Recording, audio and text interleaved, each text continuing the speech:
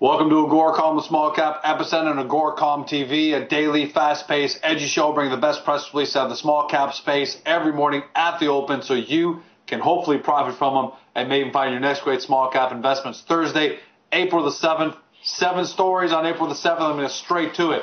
First up, Pacific Northwest Capital, PFN, on the TSX has announced the completion of the River Valley PGM joint venture acquisition.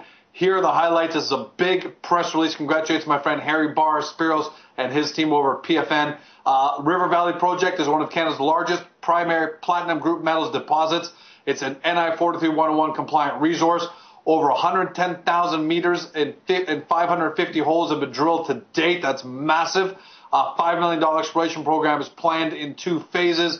A total of 8.1 million shares and change of the company, plus 3-year warrants to purchase up to 3 million shares of the company at a price of 30 cents. That's the price that PFN Capital is paying. A lot of quotes here. The best one I found was Spiros Keikos, who's manager of IR, who said, standalone PGM projects are rare in North America. This is the second major acquisition of its kind in recent months. Back in October, Stillwater Mining acquired the platinum assets of Marathon PGM in a cash and shares deal that was valued at $118 million. PFN closed yesterday 30 cents, 52-week low, 8 cents, 52-week high, 36 cents. So great news out of the company, and its shareholders have to be happy. So good news to Harry Spiros and the entire gang. Next up, Centamin Egypt, CEE, on the big board TSX. They put out their first quarter results from their Sukari. Looks like from the Sukari project in Egypt. These are preliminary project results, and that tells you that they want to get these numbers out before they make their filing. That means they're really happy about them. It looks like they poured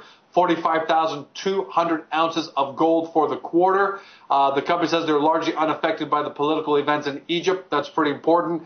And along with that, higher grade ore that was scheduled for Q1 will be mined and processed during Q2. Closed yesterday, 227. 187 on the 52-week low, 328 on the high. So congratulations to Joseph and his team over there. Next up, Nevado Resource trades under VDO on the venture for our friends in Germany, NSV. They announced that they intersect up to 62.5 meters, grading 59.8% iron, 17.9% titanium, and it looks like 0.08% of vanadium. As you can guess, is an iron, titanium, vanadium project. Closed yesterday, 54 cents, 52-week range, 10 on the low, 74 cents on the high. So great news out of the company. NQ Exploration, TSX Venture, NQE, announced that their silver zones have been confirmed and a gold-silver zone has been discovered at depth. These are new drill results.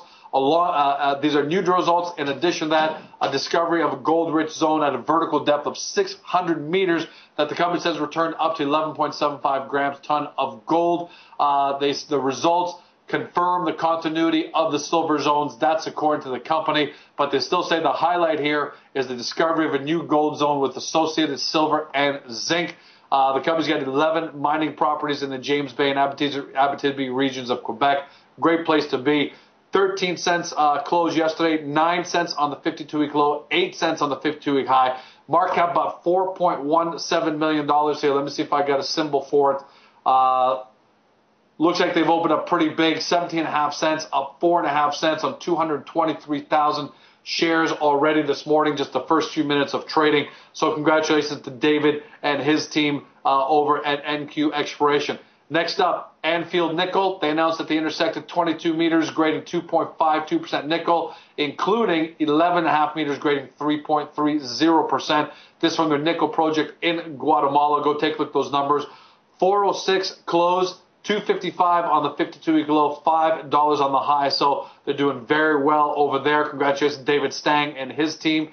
And last 2 stories, got a lot of them. Unbelievable news. Lumina Copper, LCC, TSX Venture, 318 meters, grading 0.95% copper equivalent. This at their 100% owned Taca Taca project in Argentina. It's a copper gold moly project. That's why they're giving you the results in copper equivalent. Now, typically, this is out of the range of most of the investors that watch the show. Closed yesterday at $7.28. But why am I covering it today? 52-week low, 90 cents. How about that for a great return? That's the kind of return you can achieve if you do great due diligence. That's why you've got to be on top of the space. Congratulations to the entire Lumina Copper team. And finally, before I lose my breath, Exile Resources, ERI. They announced reserve estimates for the company's Akipo property, which is offshore in Nigeria.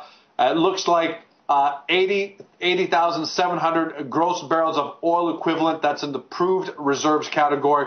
491,000 barrels of oil equivalent in the proved plus probable, and 1.7 million barrels of oil equivalent in the proved plus probable plus possible. However, even though it sounds like a big number, the company says there's a 10% probability that the quantities actually recovered are going to hit that probable, possible, and proven number. So govern yourself accordingly there. Nonetheless, some pretty good numbers just in the proved and the proved plus probable. Talking about 400, let's call it 500,000 barrels of oil equivalent. Do the math there. That's some pretty good numbers considering we're trading at over $100 on Brent and the heavy stuff and the light sweet crude. So it's all good. They closed yesterday 14 cents, 6.5 on the low, 31 cents on the 52-week high. Market cap as of yesterday, $13 million. So that's pretty good value given what may be there. Congratulations to Tony Henshaw and his team. That's a wrap. As always, quality over quantity, but today, a lot of quality. If you watch this on Globe, take a look at the companies we've covered over the past few days. If you're on AGORACOM, watch the show, watch the archives, take a look at the best headlines on the front page, and get into the marketplace to discover your next great small cap company. That's a wrap. Have a great day. See you tomorrow.